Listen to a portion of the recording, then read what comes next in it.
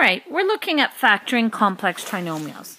This is the type of factoring where you really do need to spend a lot of time on. So you're going to be watching this video and probably have to watch it a few times to really understand and make sure that you do a lot of questions that involve factoring complex trinomials.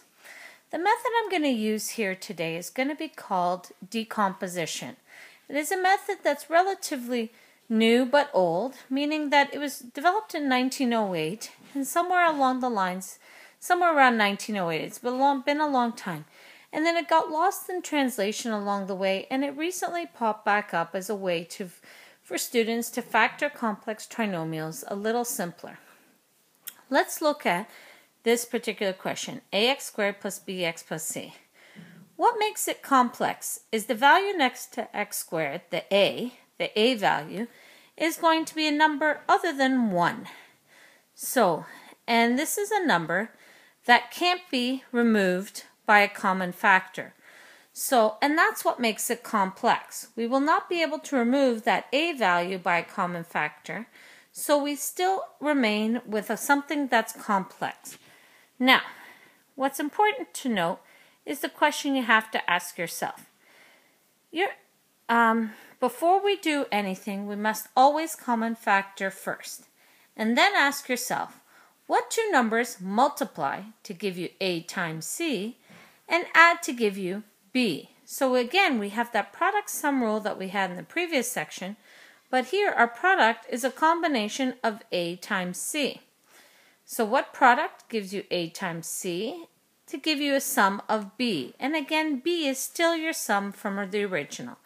The only difference here is it's not just c, but a times c, and that's something you're going to have to remember.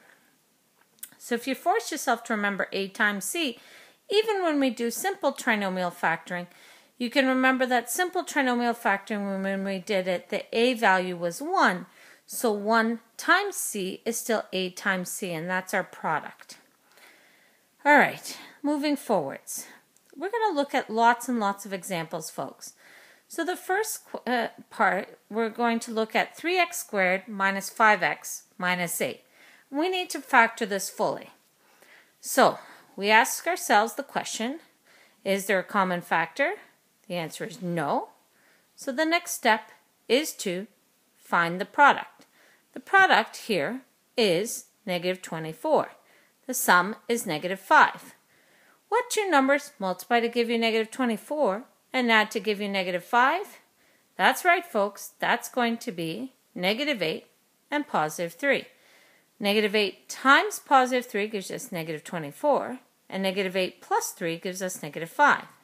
So our factors are going to be 3x, so not our factors, folks, but what we've created here is something called the broken up value of this. So I'm just going to kind of go a little bit forwards if I can. I don't want to go too much forwards, and I just want you to be able to see the following. So we're just going to break it up just a little bit. Here we go. Okay. And there. So what we've created here is these are the two numbers that when I add them to give us together, they give us negative 5x. But what's important here is what we're creating. And what we're creating here is a situation where we can find a common factor inside. So partial factoring. If you remember in common factoring a couple of sections ago in 5.3, you saw that there was something called partial factoring. We did it at the very end. So we're going to try and do that. By splitting this particular 4-term polynomial, we're going to split it into two parts. There is the green part right here, and then the yellow part, which is right here. And what we're going to do is only common factor in the green part. So we're taking out the x, and what are we left with? That's right, we're going to be left with 3x minus 8. In the next piece, we have to take out the sign. That's the one rule you must remember, is in the second piece, the sign comes out. So the plus comes out, and what can I common factor in this piece? Well, The only thing I can take out is a 1. And you don't have to put the 1 here, but I recommend it because we're going to see it in the next step. So we're taking out a plus 1. And what are we left with? 3x minus 8 inside brackets. Now, folks, do you see what I see here in this part of the question? Hopefully you see it, because what I see here is a common factor of 3x minus 8. When we take out that 3x minus 8, we're literally taking out this 3x minus 8, that's common, and this 3x minus 8, which is common. We're taking out one of those. What we'll be left with is x plus 1. And what we did, again, is we took out a common factor of 3x minus 8. So 1 from each piece. We're left with x plus 1 as our remaining pieces. Well, guess what, folks? We've now factored that original question. 3x squared minus 5x minus 8 well, actually comes from these factors. Now, very important to note, you can always check your answer. Check your answer by taking 3x times x, which is 3x squared. Now the outside, which is 3x times 1 is 3x. And the inside is minus 8x. 3x minus 8x is negative 5x. Oh, look, here it is. And then negative 8 times 1 is negative 8. So what do we have here? We have these are our factors for that question. Moving forwards. Part B. You're asked to complete 5x squared minus 7x plus 2. What you're asked to do is to factor this, and we can do this again by decomposition. Our product is 10, positive 10, and our sum is negative 7. What two numbers multiply to give us positive 10 and add to give us negative 7? Hopefully you're thinking negative 5 and negative 2. So 5x squared minus 5x minus 2x plus 2. So I broke up the negative 7x into two pieces that give us the product sum rule. And now what we're going to do is break it into two parts. Common factor the green part, and you get 5x times x minus 1. Common factor the yellow part. Don't forget to take the sign with it. You get negative 2 times x minus 1. And now, do you see what I see? Hopefully you do. You take out the x minus 1 from each piece, and you get 5x minus 2 as your remaining factor. And folks, this will equal this once it's expanded. Now note, when you do that, you have to always check. So give yourselves a moment to check. X times 5x is 5x squared. Minus 1 times negative 2 is positive 2. And do the outside inside. Outside is negative 2x. Inside is negative 5x. Total, that gives you negative 7x. And we've got it, folks. All right, let's keep going. 2x squared plus 7x minus 15. Now, remember, keep in mind that you're always trying to common factor first. Here we can't. Also to note, all of this work that's here gives you no marks. This is for you to be able to get the correct answer, which is worth all the marks. So keep that in mind. The process is not going to give you any marks, only the final answer will. So 2x squared plus 7x minus 15, what you have to do is find the product. What is the product here? Well, it's negative 30. The sum is positive 7. So what two numbers multiply to give you negative 30 and add to give you positive 7? Well, that's going to be 2x squared plus 10x minus 3x minus 15. See, these two multiply to give you negative 30. And these two add to give you 7. So, now what we're going to do is break it into two pieces. Common factor the first half, which is 2x times x plus 5. And common factor the second half, don't forget the sign, negative 3 times x plus 5. Do you see what I see? Well, I hope you do. And this is the final factors of this. All right, so we're going to do a lot of decomposition. This is the type of factoring we're going to do in this section. We're going to be doing a lot of this decomposition. So if you need any explanation, you need to be able to do some questions. Watch this video and over if you need to. All right, part D. 4x squared minus 17x plus 4. What's the product? Positive 16. The sum is negative 17.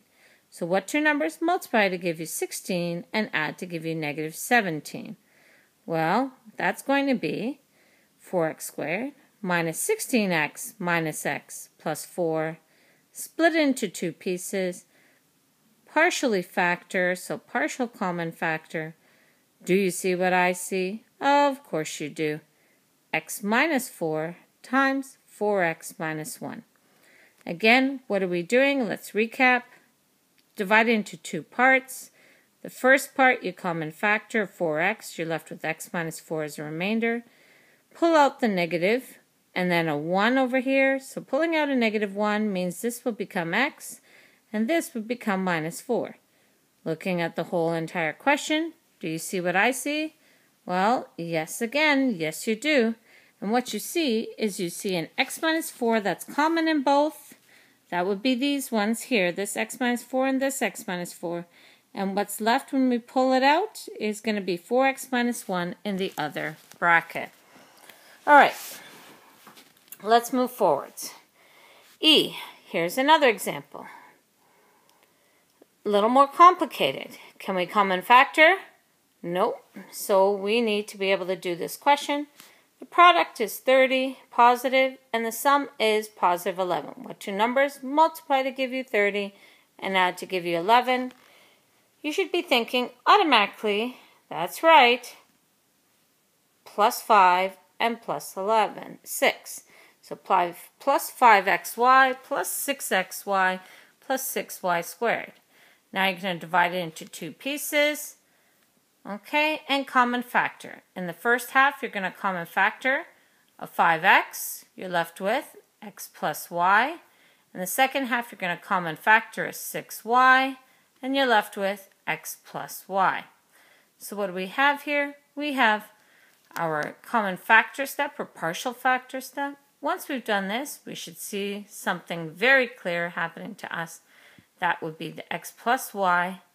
And what we'll be left with is 5x plus 6y. And the question began to develop in the classes is whether this will always occur. Well, with decomposition, if it's done properly, yes, it will always occur, and you will get the final answer once you pull everything out. So it's very important to note that. It's not something that magically appears the way you want. There has to be a pattern. All right, then moving forwards, let's look at F. 12x squared minus 32xy minus 12y squared. All right, this, folks, needs for you to do the first type of factoring that you must learn, and that is common factoring. You're going to pull out a common factor in that whole trinomial there, and that's going to be 4. 4 is common in that entire line. So once I pull out the 4, we have our question, and you're asked to factor this. So 4, bracket, now what's our product is negative 9, our sum is negative 8. What two numbers multiply to give you negative 9 and add to give you negative 8? That's right, looking at the screen, you should have noticed it's negative 9 plus 1 will give us negative 8, and negative 9 multiplied by 1 will give us negative 9. So now that we have that, what we can do is common factor or partial factor, and we do that. As you can see here, we took that out, and we have x minus 3y in both cases. And we pull out 4 times x minus 3y times 3x plus y, and that's our final answer for F. Again, partial factoring gave us the common major factor. We have that here. The 4 came out, which was already there. And then finally what's left is 3x plus y as our final part. All right. G, 12x squared plus 10x minus 12. What I want you to do is stop the video now and try this question. Stop now.